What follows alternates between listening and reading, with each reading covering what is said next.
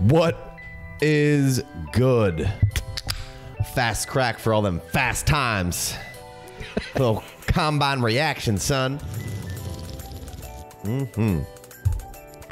Oh man, the combine's over now. I know everything. All right, well, we're back. We're That's ready to Twitter roll. anyways. Jesus. We got the combine done and dead and gone, like JT said. Took forever to get those running JT? backs. Like, come my on. God. Killing me with those O linemen. I couldn't get a little bit of like flashing in on the broad jump and the like yeah. just killing me with every drill of the O lineman here. Right. Not it's important. I'm not Not to me. I mean, not to me, but to somebody. So we're obviously talking about fantasy football as per usual. We got pretty much all the combine results. Some of them may vary a little bit in a day or two for maybe some of these running backs, but Says official. yeah, we shall see. Says a fish. But really, this is just another piece of the puzzle, and we'll get the rest of the pieces to the puzzle after we get draft capital involved. Drink. But this is certainly another little check mark off the offseason list of more so. I don't think it'll bring you a name that maybe you say, hey, I need to go back and check that out. Well, Whether you haven't heard of them or not, or a guy who was over or under expectations that you need to go back and watch the film and say, hey, does this make sense or does this not make sense? Is really kind of the two biggest things that I view this as is like, hey, we need these things to match up. And then, we're not even going to take it too far and we'll see what then the draft capital is again. So, I liked Isaiah Spiller just like just about anybody else, but wasn't sure exactly where to place him. And then you get the bad combine and then a bad draft capital. So inevitably that has to knock you down. The combine certainly isn't the end all be all for everything. But I will say that I think what the big positive out of this particular one is that it seemed like it was sort of a weak quarterback class in general. Like was kind of the connotation behind it. Everybody was kind of unsure, a lot of yeah buts. Bryce Young maybe still has a little bit of the yeah but it was the one that everybody felt pretty much the most comfortable about and was kind of solidified up there. And now CJ Stroud is finally seeming to have climbed up that mountain and maybe even surpassed Bryce Young in some people's minds. So that's really good for your Superflex value. And then on top of that, Anthony Richardson comes in and just breaks the combine. And, yes, we knew he was fast, but we didn't, most people didn't realize that it was going to be, record setting in most categories good. So if you watch the tape, which I've watched a little bit of it, like he looks ridiculous. He's got a twitch and it's like, right. And I guess you baby didn't know that he was basically Lamar Jackson put inside of Cam Newton's body. Yeah. It's ridiculous. And then just breaking every record at the combine for athletic scores and all that stuff. And then looking great, and there was a cool little backstory that I forget the girl's name on the sideline. I'm drawing a blank. Gales. A lot of names running through his head right now. Right. But she talked to him and like got his backstory about his mom and he's got like a brother that's 7 years younger and how they grew up moving around, and he was working jobs to pay money to support the family, and he was basically like the dad to his little brother, and like he's doing all this for them. It's fun to get those little backstories, and seemed like a good dude and like crushed the interview afterhand and like looked good in the throwing drills. Like obviously he has a cannon, but I was listening to Lance Zerloin talk on Move the Sticks, and he was like, I was impressed with the short area deliveries on a decent amount of those throws. I think I got to go and up his score on NFL.com, which right now he's a 6.35, and I think he wanted to move him up to like a 6.5, which is a boomer bust player. There's the RAS score. Let me pull up the combine here. Yeah, from the NFL Network. But you can see the ridiculous numbers that Anthony Richardson posted: a 40.5-inch vert, 10.9 broad. Like, so yeah, right. So what? Again, kind of getting back to what I was alluding to was like it really helped your super flex, and you could throw a tight end premium in there, and we'll get to the tight ends at the end here, but. I feel like your 1-1, which we already knew what it was with Bijan, but your 1 and to your 1-4 all just got stronger. Yeah. And when the quarterbacks get stronger in a super flex draft, just the overall top end of the draft, just by proxy gets stronger. And that's what we just got right here. I think. Yeah. I mean, 100%. And I've been answering a lot of comments on the YouTube page where people are just, who do I take with this pick? And I'm like, man, how am I supposed to know right now who you should take with this pick? I hope your draft isn't tomorrow because that would be ignorant and ill-advised. Silly. Yeah. Right.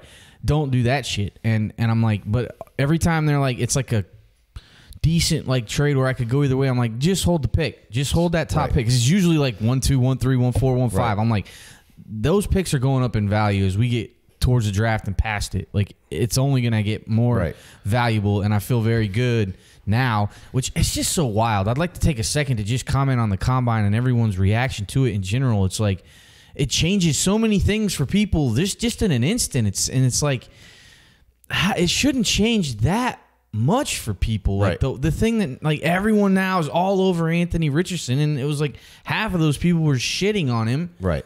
And it's like, it didn't change like anything you saw on tape. Right. Like, you know what I mean?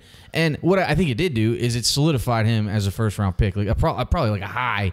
I mean, shit, he could be the first quarterback off the board. I don't know. People are like talking shit about Bryce Young now because he didn't do anything. Right. And he didn't like leave a great taste in anyone's mouth. We'll go to the pro days. And he's standing there next to these other fucking giants, looking like barely 6 feet, not even 5'10", 1/8 inch, and did come into 204. Shout out to him for doing that. But like, it's just. That's why I'm so mad at like just scrolling through Twitter. To me, it's exhausting because all these people that are like now, oh, this guy's dead to me, or oh, this guy's the best ever. And it's just like, oh, now I know everything, and it's like, no, you don't know anything. It's just some numbers, some guys in some fucking shorts. Like Calvin Ridley had a bad broad. He was like, I've never been asked to line up on the line of scrimmage and broad jump. Like shit doesn't matter. Like I can calculate explosion. He ran a fast 40, but he was fucking good in the NFL. The metrics didn't tell you that at the combine. Like.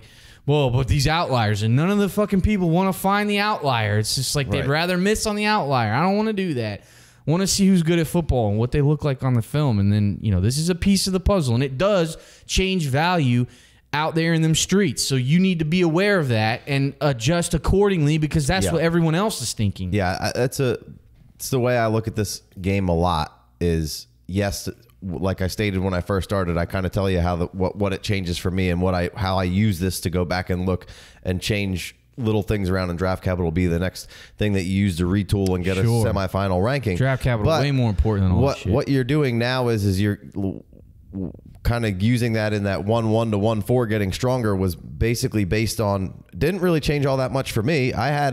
We came in the very first rookie mock we did. I said Anthony Richardson probably should be up here because of these reasons. You took him at 1-2, and I was like, people are not going to like that. And then we did an industry mock, and you decided just to let him go to see how far he would fall, which I think he made it to 1-8. Mm-hmm. And now, no shot. Some people are saying he should be the 1-1. But going back to what you were kind of alluding to is the court of public opinion for me is so important. Whether I agree or disagree, it's going to start setting value markers, and now you know where those are, and you can weave around them or gain the value from people's opinions that maybe you don't agree with, that you've done your own research on and figured out that, hey, I think this is overvalued or undervalued, and that's really how you play this game. You shouldn't get too caught up in the exact player, but you should get caught up in some tiers and saying, hey, overvalued, undervalued, let me move around here or jump up here. As far as the QBs, like I said, I think they all really solidified themselves really 1, 2, 3 in Superflex. It got 1 through 4 a lot stronger. Levis wasn't even terrible. What did he improve his stock? I mean, I think he's still kind of right around there. But because I feel like there was some hate on some of them throws and drills. Maybe. Like he wasn't super accurate, and they were actually dogging him for his footwork and his training, like because he was taking like a weird angle to release the ball, and he's still going to be just fine in the overall picture of the NFL draft, and he'll probably a first round Superflex pick. Sure, but I don't know if if he's a top 4 or 5. No, well, that's why I was saying 1 through 4 because those 3 quarterbacks that we alluded to, I wasn't including him. I was saying Bijan because we know what it is, and 1 through 4. Those gain value. Yeah. Stroud put on a clinic there, and he's got the height and the weight. And Stroud puts on a clinic athletic, on the field. Right. You didn't see him throwing these dimes out on the field. But I'm saying in the court of public opinion, it boosted those up, which helps that 1 through 4 grow even more. So that was a big gain from this combine. For anybody holding any of those picks, that you can kind of do whatever you want. And then the Anthony Richardson, maybe you didn't know it was that good, so he boosts up there a little bit for you. And for the haters, like you either just, I mean, I've seen Lamar Jackson come in and, you know, I'm so much less worried about you being able to play the actual, like, can he play quarterback? I used to ask the same damn question. And I'm still, like, I know people might hate on me for this. I'm still not 100% sure I have every answer for that from Lamar Jackson even. I think he's very good at being a dynamic player, but sometimes the quarterback play is up and down. And can he get you to the promised land from an NFL? Right, and I don't even give a shit. But we're talking about fantasy, and from a fantasy perspective, let me get Lamar Jackson. Right. And they did a good job of mostly building the scheme around him. Now they could have put some better weapons. The better example of that is Jalin Hurts. I think Jalin Hurts has made good improvements, but they did a great job of building the scheme around them. Sick offensive line, putting rushing forward with crushed it with Devontae Smith. And putting rushing forward with Jalin Hurts and a myriad of backs behind him, good backs, and then adding, AJ Brown and Devonta Smith was a great pick, and a good O-line obviously helps all that stuff out. And Justin Fields was not great this year. Yeah, all those guys that I just named can make good throws, but they also have times where you're like, what the fuck's going on here? Yeah. And I'm not shitting on any of those guys. For fantasy, I want them all. Right. And Anthony Richardson really isn't any different. Like, if you're telling me that Anthony Richardson can't put up points the same way that Fields put up points right now in the way that Anthony Richardson is constructed as a human being, you're fucking crazy. It seems like an easy 20 points per game, and he's going to get the draft capital, and hopefully the biggest piece of the puzzle is going to be, which I've been saying this since I said, hey, you got to take him at 1-2 in that first thing, was it's just going to depend on, will you, like, Jalin Hurts could have been a failure. Lamar Jackson could have been a failure.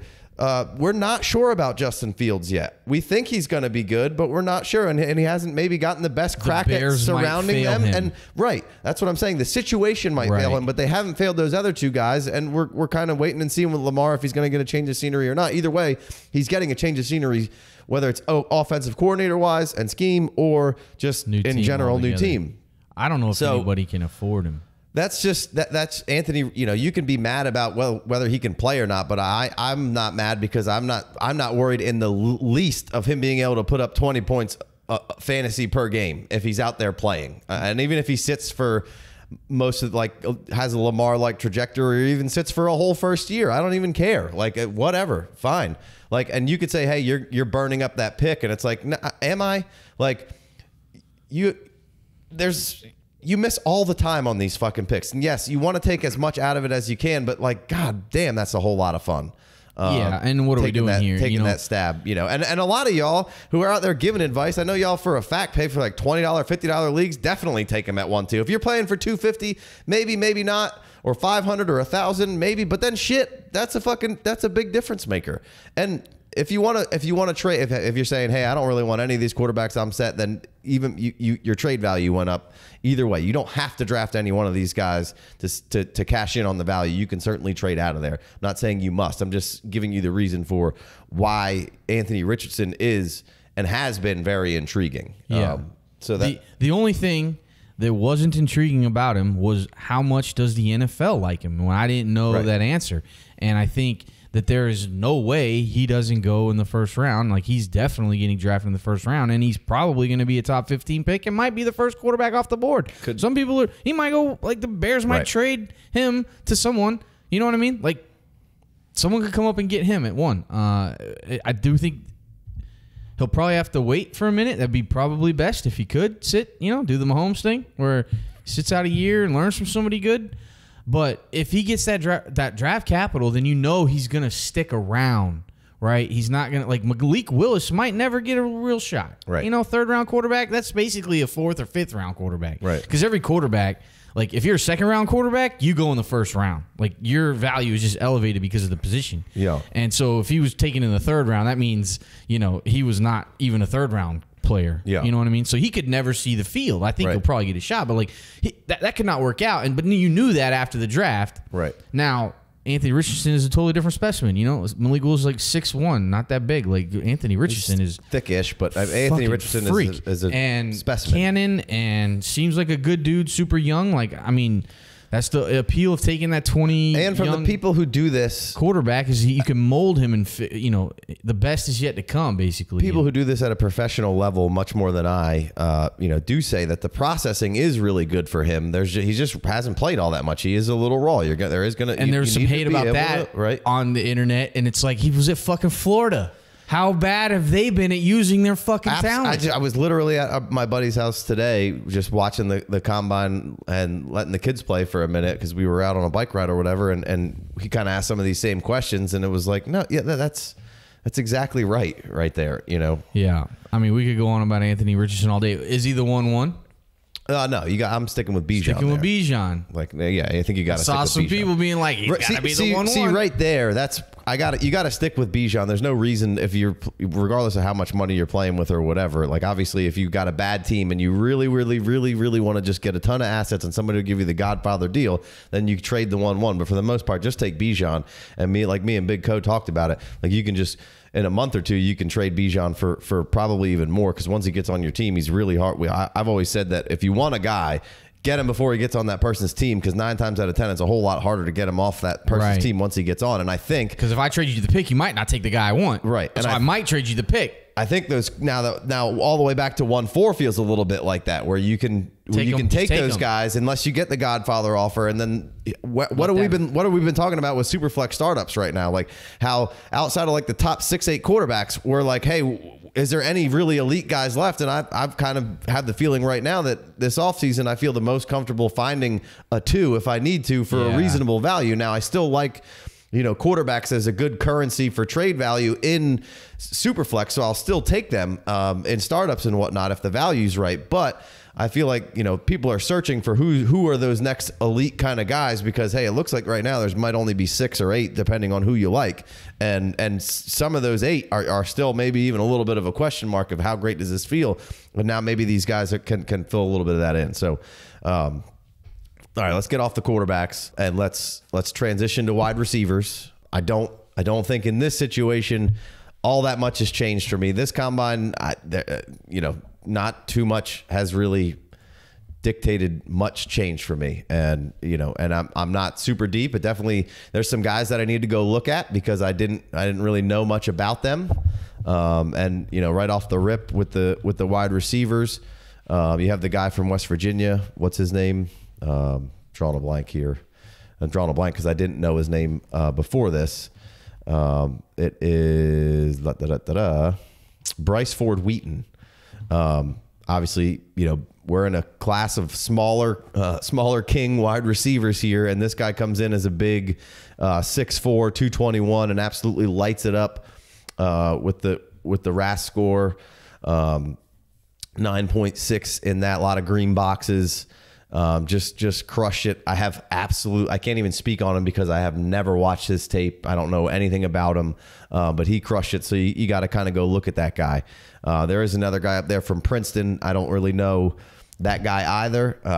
I'm probably not going to get too caught up in looking into that, and maybe that's a mistake, but one guy's at West Virginia, one guy's at Princeton. Those are, a little bit different things. Andre, Yoshivas. Right. And we'll see what the draft says on that. If the draft says, hey, you got to go back and look at this guy, same thing with Wheaton. I'll take a peek at Wheaton before the draft, and we'll see what happens. But at the top of Yoshivas, very intriguing. To know nothing about him, Princeton, I like that. And then obviously just crushed everything, crushed. Right. Good 40. He's 6'3", 205, so a bigger guy. Ridiculous explosion. Sub 7 second 3-cone drill, just great everything, and elite explosion. So right, I mean, I'm very intrigued. See, very intrigued. At the top of this thing hasn't really changed all that much, I don't think, for any of the receivers for me. JSN probably stays at the top, doesn't run the 40, but at least good for him. Good for fucking him. Right. Good for these guys for saying fuck you, hey, and good for your agents for or whoever's in charge for telling you, hey, don't do this. Like, there's no reason to. Yeah. And maybe he will run the 40 at the combine or at the pro day, but he doesn't even need to at this point. Who gives a fuck? Maybe not. He's not fast, but he showed you that when we did a profile on him, and I did a short out of it, and basically we said it on the profile, I said it on the short. Don't let getting not fast caught up with not being athletic, because that's not the case. He is very athletic. He showed it to you. He proved it to you. Right. And now I think because elite of agility score, because of maybe Addison not having that elite agility score, has definitely probably cemented himself as the one of receivers in the NFL draft. I don't know about the NFL draft. We shall see. But I think in fantasy people's minds, I think he is pretty much locked in there at this point now. Is that what you got? You want to move? Yeah, for sure. I had JSN and Addison in one tier, and that's basically where I'm staying. And then Quentin Johnston and Zay Flowers kind of below, maybe Quentin in his own and Zay then starting another tier. But none of that is written in stone. That's just where how I've been feeling it out right now. Zay's slowly been creeping up for everyone. Right. I had him at 4. So when you listen to First Take, Todd McShay and Mel Kiper fucking love that guy. Yeah. So do I. It's amazing to hear how bad they're talking about this class and how bad it is. Like, it's overall, right. It's not the skill positions that it's more. But even like people are down on this wide receiver class because there's no like elite. You don't have someone with Quentin Johnston's athletic ability and JSN's like receiving ability put into one. Right. You know what I mean? There's kind of like technical, meeting athleticism. Which Quentin came in at 6'2". I guess people are mad about that. Maybe, but he posted everything else.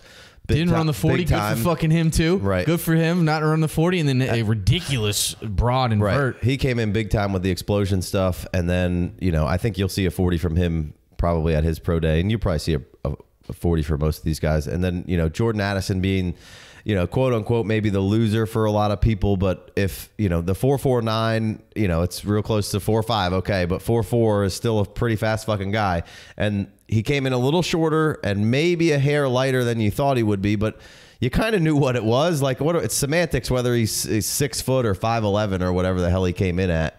And then came in light, a little lighter than you thought. Maybe you thought he was 180. He's 173, 171. This is 171. I thought he was 173. But I thought I saw 173 too. Yeah. But either way, look, there are certain now, look, if Jordan Addison goes and says, and the NFL draft now says, hey, you're a 3rd round pick. Not going to happen. I don't think it's going to happen either. I think he's probably going to stay in the 1st round. I can't see him not being a 1st round pick. But if that happens, then hey, yeah, maybe he's going to fall out of this tier for me. But right now, I watch this guy play, and when he's out on the field, he is an elite separator. He's a technician as a route runner, and the speed at 4.49 is plenty fast for me. So he's staying right up there for me, and you could go through Twitter and there's people killing him for that. And he dropped down, or then people taking victory laps because he's my wide receiver 4 already. Like, all right, cool, man. Like, that's fine. We'll see what happens, and in 5 years we'll revisit this take, and nobody will remember where you had him as whatever wide receiver. And if you had him at wide receiver 5 and he's awesome, you certainly will never say a word. But probably not. You gotta own your L's. It's like this. You watch it, you see he has a bad combine, then you see some comments on some particular people's things of saying, hey, I watched the film on on Addison, and yeah, this combine matches right up. There's, this film wasn't great. There's nothing elite about him, yada, yada, yada. And it's like, this is why film guys get a bad rap, because everybody shouldn't be out there watching film. Right. And then the same guy who's following up on that saying that, yeah, the Addison film was bad, was over there telling you how great Boutte is about to crush this combine. And it's like, again, you just told me that your eyes aren't the best. And I'm not saying that mine are either. I'm just saying they're a little better than that guy's. And some people should just stick to the numbers. And that everybody's eyes aren't created equally. I can't break it down like a scout breaks it down, but I think my eyes are slightly above average. And our track record in finding rookies and being with rookies, I think has done enough for me to say I think I'm slightly above average at looking at these things and being able to judge this. Matt's quick to point out our misses, but there's not that many of them. We fucked up with Isaiah Spiller. If I had a list of Matt's fucking rankings, it would be fucking just giant red circles of misses through whole fucking sections. I'm sure. No, I'm just kidding. No, he's not here to defend himself. Fair. Hakeem Butler's lighting up the XFL. What do you want me to do? So's Josh Gordon apparently. Good for him. But it hasn't been that many, and we've found so many diamonds in the roughs, and we've gone against the grain when it was necessary. And if I'm about to get a discount on Jordan Addison because people think he had a bad combine, then fuck yeah. Yeah. Fuck yeah. Let me get him into a bad landing spot too, you know? I guess you could see, or a better landing spot. No, because he goes later in the first round. If he goes to a bad landing spot, people are going to hate that Right. too. Bad combine, bad landing spot, I'm out. But it's like you got Garrett Wilson at 112 in one of these fucking drafts because nobody liked the Jets. Right. And people were obsessed with other things. Yeah. Yeah, sure. That's what happens. And, you know, James Cook probably went before. Oh, yeah. James Cook, Brian Robinson, Damian Pierce. Jesus These are late. Christ. These are late in the late rookie draft, which is how you should do it, kids. I like them late. Better than early. Yeah. But no, I mean, I'm sticking with Addison. What I see on tape. Yeah, I don't know how you can say the tape is bad. He's fucking lighting people the fuck up. What are you watching? Right. He's got Micah Parsons tweeted out. He was like, he's football fast for real, for real. Like he ran, it was like a 4.54 at the time, and then he got a 4.49 on the last one, and that's what stuck. You never know what's going to happen with these official times, but I mean, 4.49, whatever, that's fucking fine. The people are acting like if you have bad metrics, then you can never be good. Right. Like, watch the fucking tape. It's a piece of the puzzle, and the tape's good. Now, you could say that maybe you thought that he could be a little more versatile, which I do think he can be a little more versatile. And maybe you're saying because of the height, weight, and all that equation together, you're saying that he doesn't fit into any sort of wide receiver one category.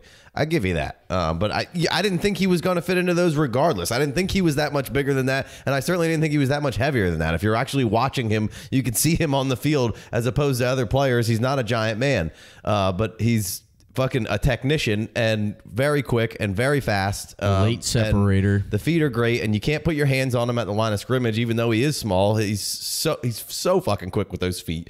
I'm surprised he didn't run a 3-cone drill, but good no, for him, whatever. You know, not really dropping Addison too far down for me at all. Really, I'm not dropping him at all. And so Quentin, you're still taking Addison over Quentin?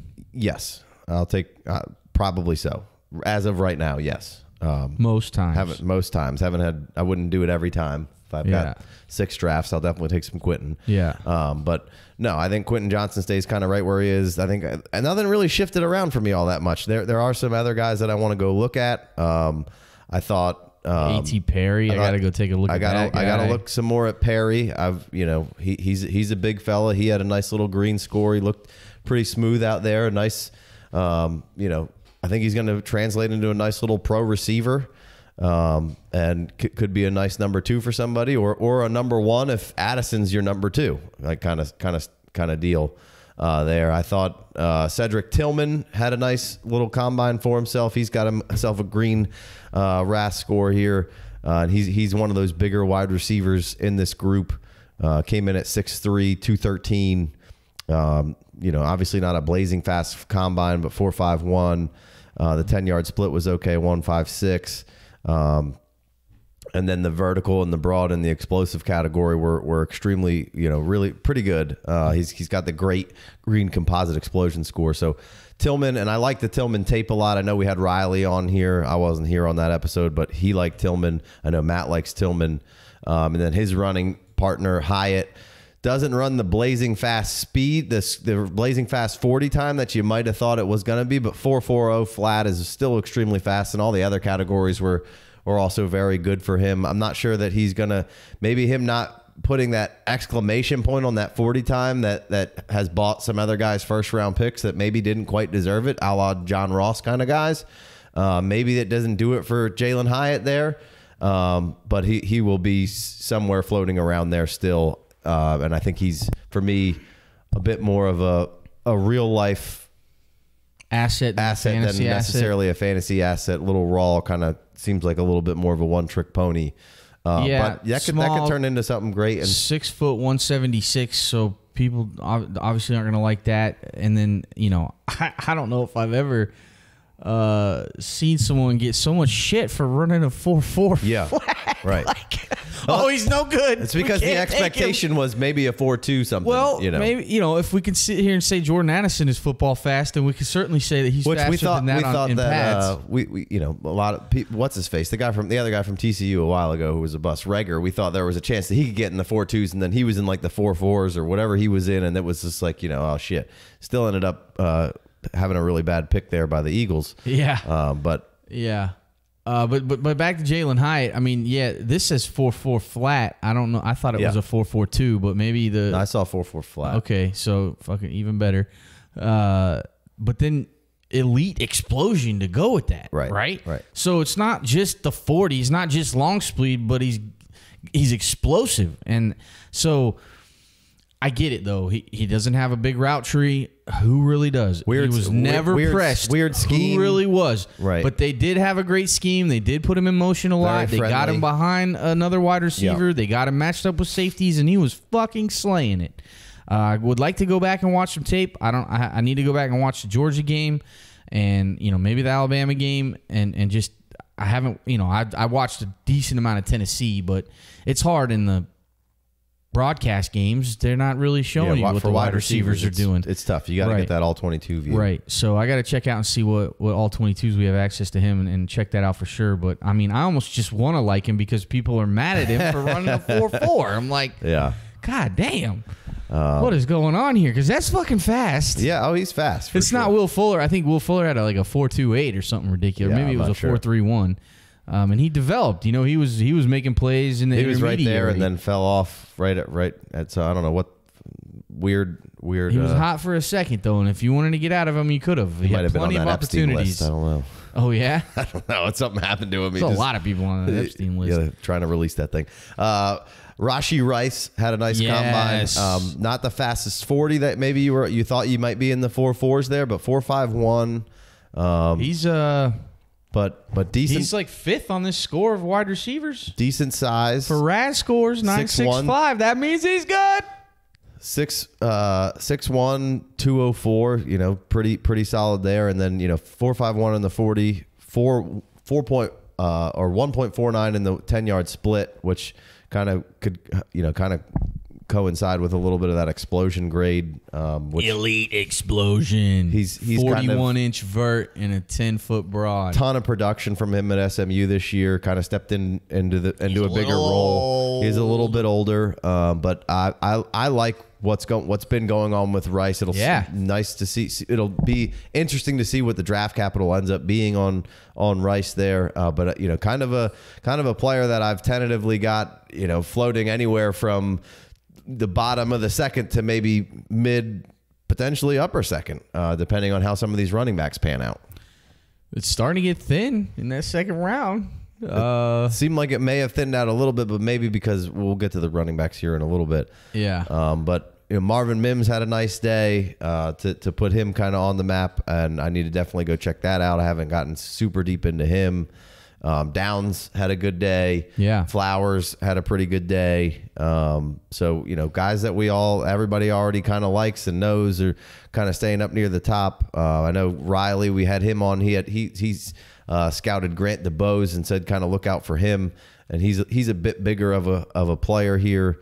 He went to Charlotte, so not on a whole lot of people's radar, but 6'2", 201. Again, any of those guys who are a little bit bigger bodied framed, where we got a lot of Addisons and Flowers and Downs and some smaller-ish quick receivers, and then you got JSN who's obviously up in that range, but maybe not quite quote unquote as athletic as maybe you'd want him to be, although he was fantastic in the he's not as fast as you want him to be, but athletic is through the roof I think we kind of knew. Is there anybody else that you kind of want to touch on? I've been liking a little Raheem Jarrett from Maryland there. And then I think one guy who I really haven't checked much out on is Jonathan Mingo from Ole Miss there. He put up a very good score, 9.65 in the RAS score there. I'm looking 993. Or sorry, I was looking at the wrong one. Here it is, 993 in the RAS, which is I think it was second best. But Yeah, second best RAS score, which is a relative athletic score. This is kind of like the first season I've really heard so much about this thing. I mean, this guy's been doing it for a while. No, I'm talking about the RAS. Oh, you're saying the guy that? who does the RAS, yeah. He's been doing this for a while. But really I don't know. Fire this year. Everyone's just all over Twitter. RAS. Let me refresh this real quick. RAS Al Ghul. Shout out to Batman. Liam Neeson. So, but I did want to point out. All right, we're 6'1", 220. Right. He's a little bit bigger, thicker frame guy. Ran pretty well. 4.48. Great explosion. Almost a 40-inch vertical. 4.46. Get it right, Casey. What'd I say? 4.48. Yeah, that .02 is very important. Sure. But a big fella. But I did want to point out we're talking about all these guys, and hey, like I said in the beginning of this, it's to go look back at somebody you had somewhere and say, did I see this? Did I see that? And kind of maybe qualifying them a little bit more and putting in one more piece of the puzzle, piece of a stamp next to their name, or dropping them a little bit and saying, hey, I got to rewatch that and see if I see some of this in their game. But at the bottom of the RAS score page here, it does tell you kind of some comps for this guy, and we'll take Jonathan Mingo here as an example. And the first one is Andre Johnson. Woo, I'll take that. The next 4 of these guys, I don't give a single fuck about any of them. Hey, give Quincy my due. And if you've been watching us for a long time, you know that Quincy Enunwa was our guy. We liked Quincy. Yeah. That guy was a fucking dog. He just got banged up, a neck injury.